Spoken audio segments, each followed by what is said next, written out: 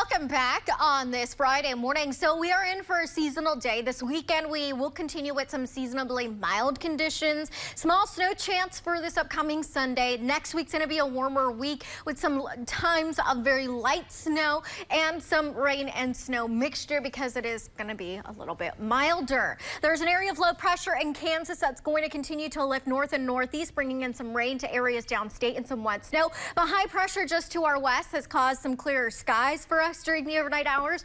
And so we're going to have some clear skies for the first portion of the day with the cloud cover increasing throughout the course of the afternoon, extending into the evening. High temperatures today seasonal to slightly above normal, mid-30s along Lake Michigan, most areas lower 30s. Our lows tonight will have ranges of 20s along the shorelines of the Great Lakes, some teens along the Wisconsin state line in the inner and western sections of the UP.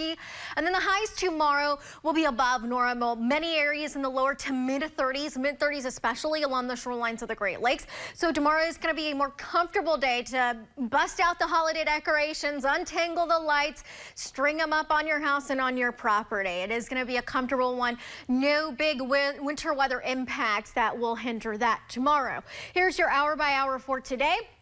Noon, looking good across the UP with some snow in the central lower and some rain across areas downstate through Detroit.